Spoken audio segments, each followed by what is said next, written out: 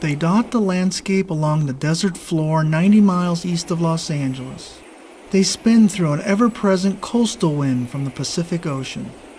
The Coachella Valley is host to over 4,000 wind turbines that were first built as an alternative power source during the oil crisis in the 1970s. Today, these modern-day windmills provide enough power for thousands who live in the surrounding desert communities, including Palm Springs.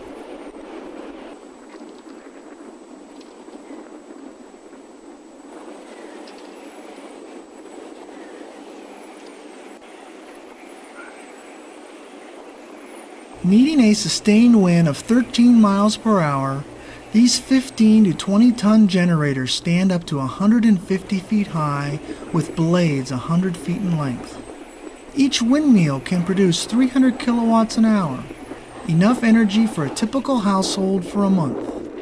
With a cost of over $300,000 each, these wind turbines were engineered by NASA and are maintained with the help of local and state subsidies.